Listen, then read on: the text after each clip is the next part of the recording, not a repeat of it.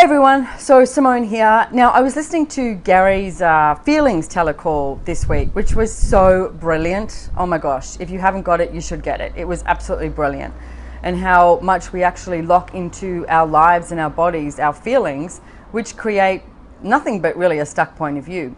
So one of the things that came up though was the word joy. Now, I've written a book called Joy of Business. We have a business called Joy of Business. There are Joy of Business facilitators around the world. And one of the things that was talked about is joy is not a feeling, it's an awareness. So what if Joy of Business was actually about the awareness of business? Now, the one thing that this keeps coming up is that people think they have to get it right in business. You don't have to get it right.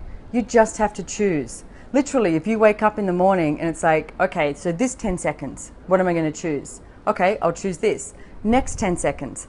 What am I going to choose? And you choose this. Next 10 seconds. Oh, I'll phone someone. Next 10 seconds. I'll send that email. Next 10 seconds. I'll make a cup of tea. You have to choose in 10-second increments with your business as well. You don't have to work it out. You don't have to figure it out. You don't have to get it right.